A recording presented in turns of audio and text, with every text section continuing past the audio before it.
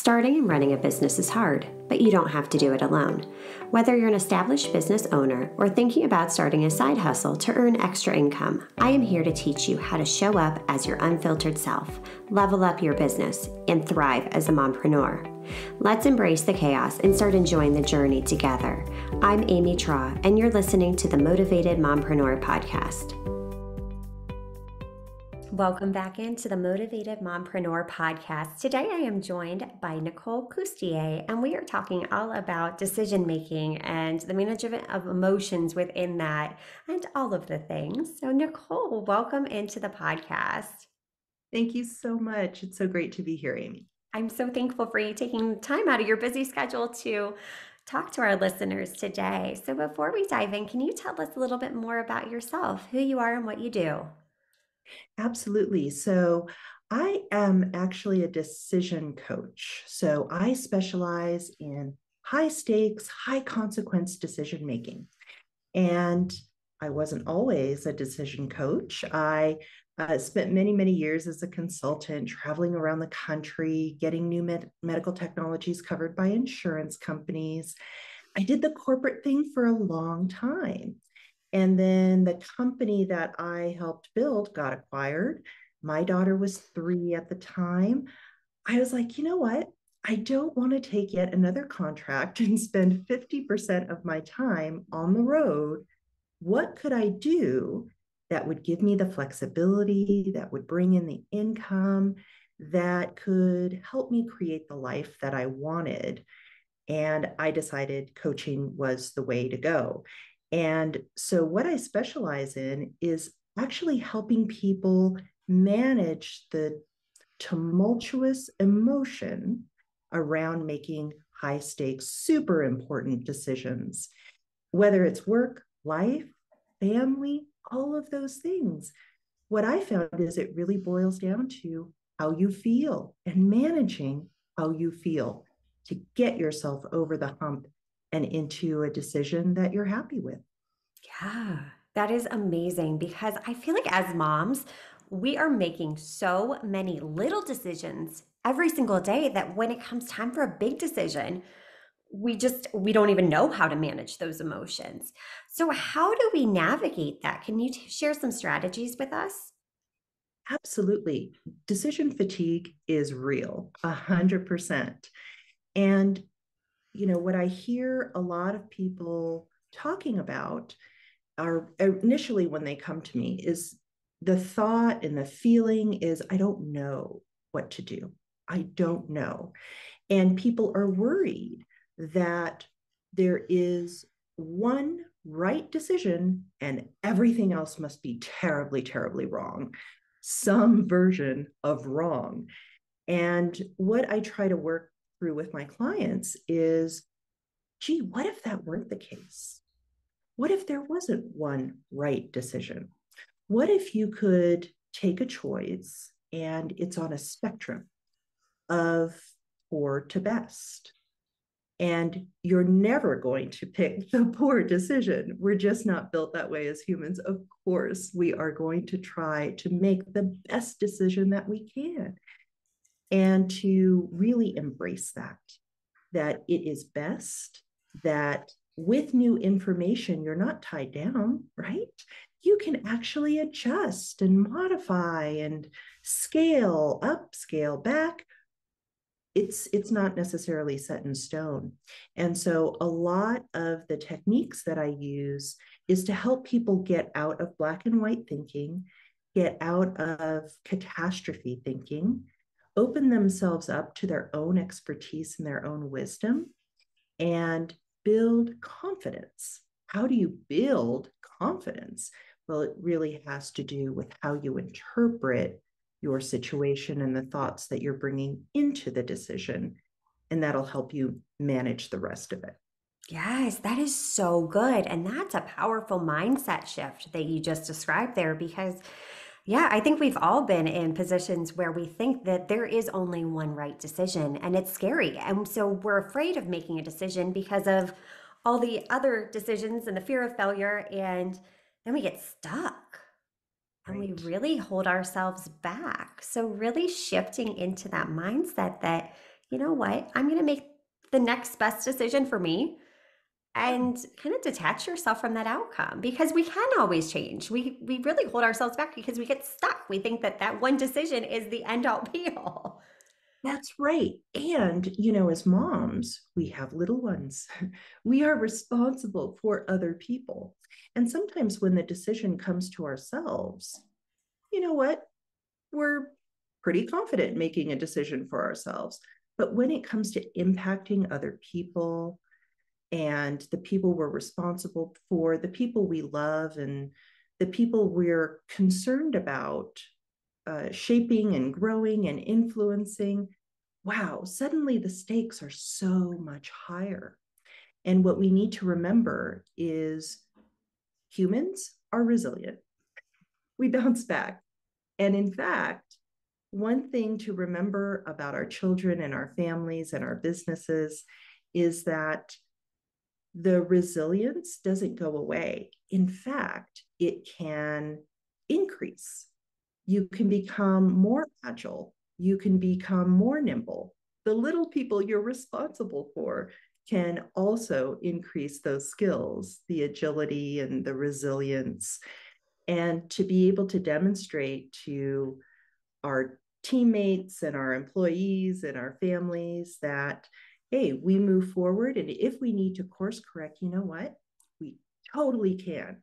And watch us do it, and we'll do it well. And so that's a beautiful example. And it's something that we can all practice in our lives. Yes. And I love how you just said practice because it's not a one and done type thing. It's not that you make a big decision and you're like, okay, the world is, full of rainbows and butterflies and everything's fine. No, because this is a practice. But you touched upon too just the resilience of humans. And we are so incredibly resilient, even when we don't realize it. But yeah, I love the saying that, you've survived everything in life up until this point. And that's true. We are so resilient. You Right. figure it out, you get through it. No matter if that decision you made worked out for the best, whether it didn't work out. And guess what? You learned something from it. And that resilience is powerful. Right. And one thing that I like to dig in deeper with my clients is if they are feeling the fear and the anxiety about making the quote wrong decision, or the impact that their decision might have on people that they love and their families and their businesses, there's a lot of unpacking there to do about that fear. Fear of what exactly? And, being a coach and working with people in general, it's a fascinating process that you learn that other people's thought processes are not your own. And why I might be afraid of something is a completely different reason for somebody else to be afraid of the same thing. And it may not even be fear, right? The anxiety may stem from lots of different emotions and lots of different thoughts and beliefs about yourself and your situation. And so it's so important in that resilience to become practiced at unpacking that for yourself and knowing where those emotions are stemming from, separate from the pressure to actually make the decision, right? So you can do that self analysis or work with a coach to understand where there's those pressures and motivations are, separate from making the actual decision, because those two things can be separated and worked through independently. Yeah, that's really great advice because when you start to unpack the emotions, the fear, the anxiety, the worry, you do make it a lot less scary. You figure out, okay, what's the real reason behind this? And it may be something totally different than you originally thought.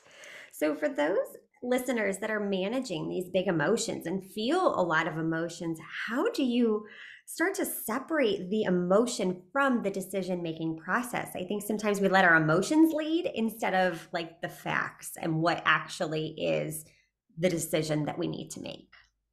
Right. It's such a good point because a lot of times people are trying to make a very analytical, unemotional decision.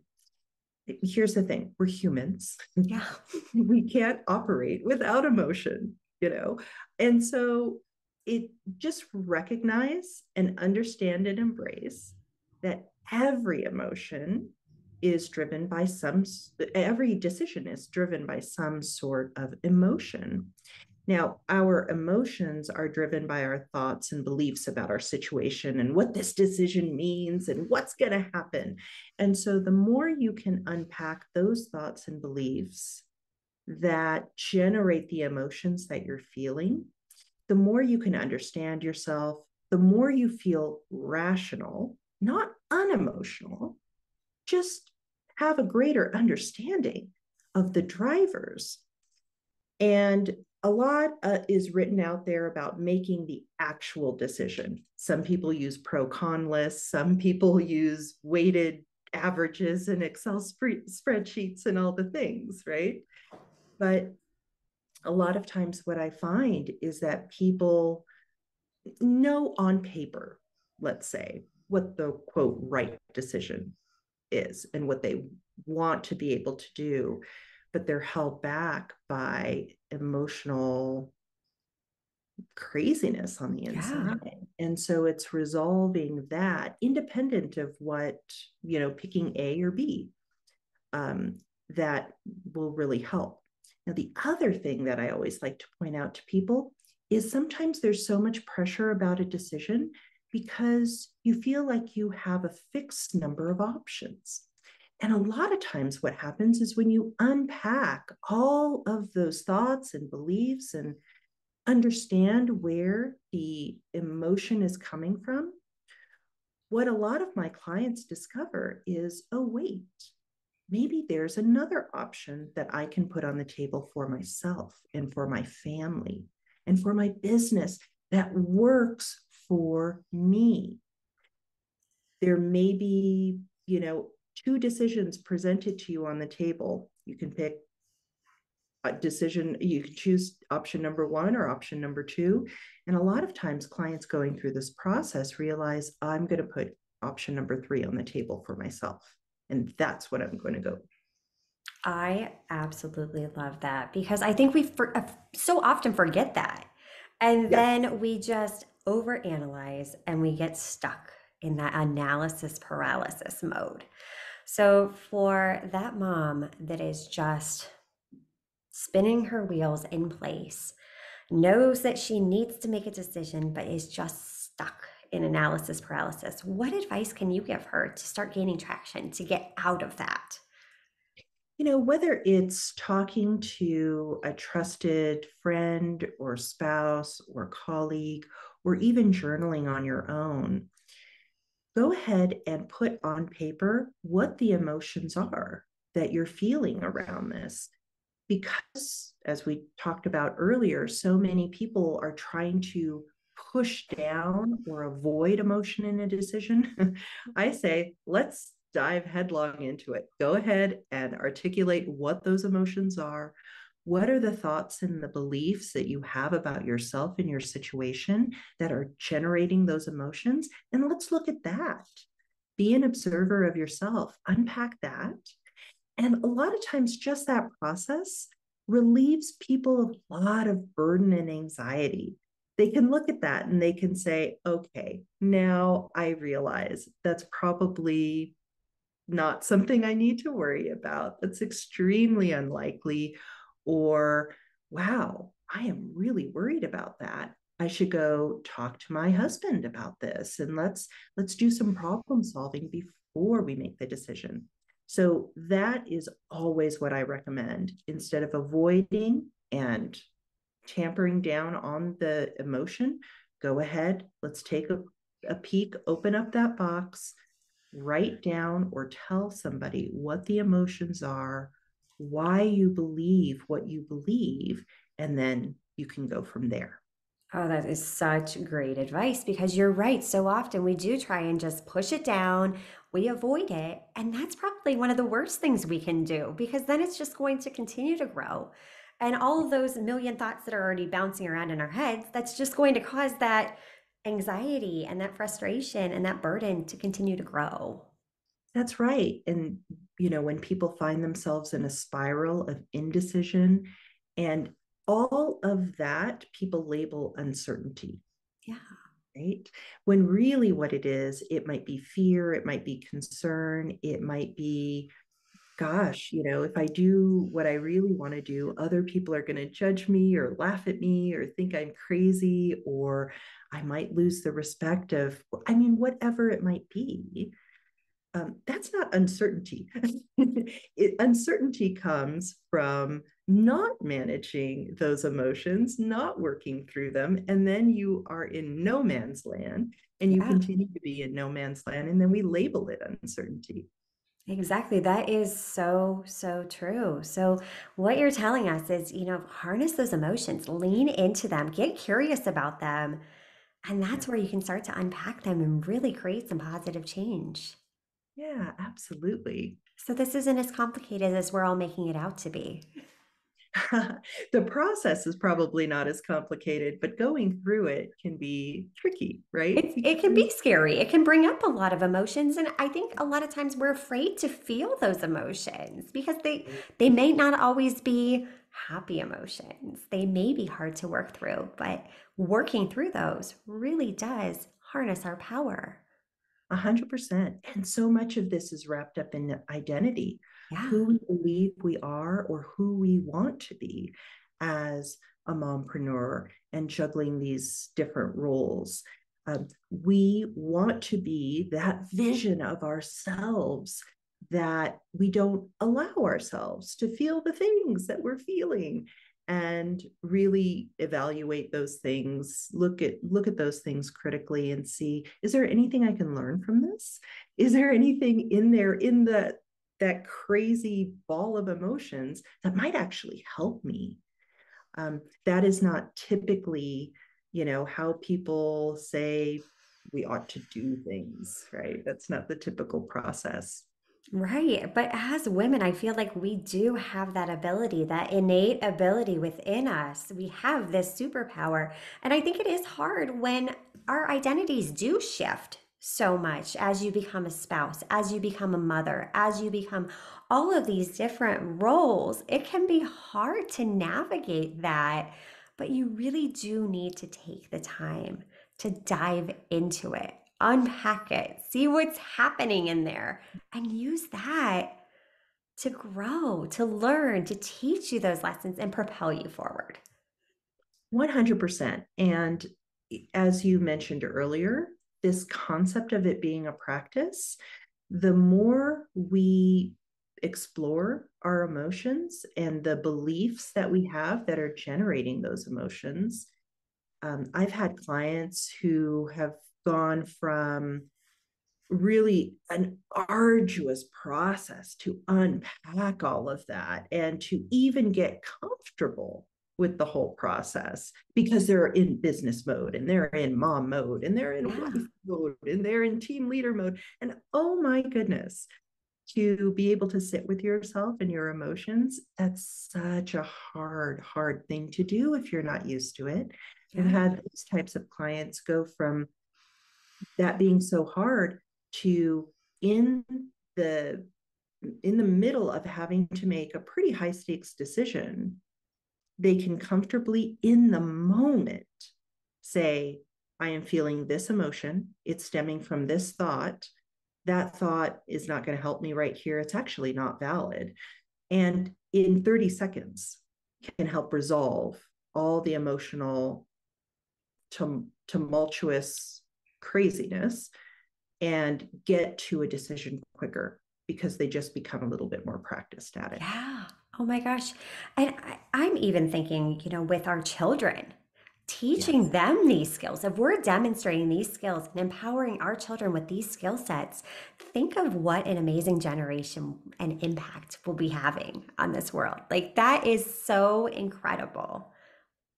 And what you might be surprised about is how capable the children are of doing. Yeah. To be able to name emotions, using the colorful emotion wheel that gets more sophisticated than sad, mad, glad, right? And getting them to point to the words that they're feeling. And when I asked my daughter, even when she was younger, that's interesting. What are you making it mean? What are you making it mean? She completely, I mean, I've had adults that take 5 sessions to get to this point. And she very matter of fact says, I make it mean that the teacher thinks I'm stupid or whatever it might have been, right? Right. And they are so attuned and they are so capable. And these skills have benefits way beyond us as individuals. Oh my So true. gosh. Absolutely incredible work you are doing, Nicole. How can we learn more about you and get into your world? Well, you can go to aureliancoaching.com. That's my company. Um, and any of the packages there, people can check it out, see what might work for you. I have an introductory package. It's only 4 sessions. If people are sort of thinking about it, but they don't want to commit too much, they want to check out what the coaching is about. And then I have a larger 3-month deep dive decision making program. And so all of my programs on this podcast, if you go to the website and you'd like to sign up, you can have a 20% discount with the coupon code WISE, WISE. And yeah, I love it. It's my passion. I love to help people sort through these things and see the progress and transformation they can make in their businesses and in their families. Oh my gosh. Thank you so much for your generosity, Nicole. We really do appreciate you sharing that coupon code, and just your knowledge and the value of what you do is absolutely incredible and will benefit so many. So thank you so much. Thank you so much. I've enjoyed talking with you as always. All right. And until next time, mamas, stop dreaming and start taking messy action. You've got this. Are you loving what you're hearing? Do us a favor and hit that subscribe button so you don't miss an episode.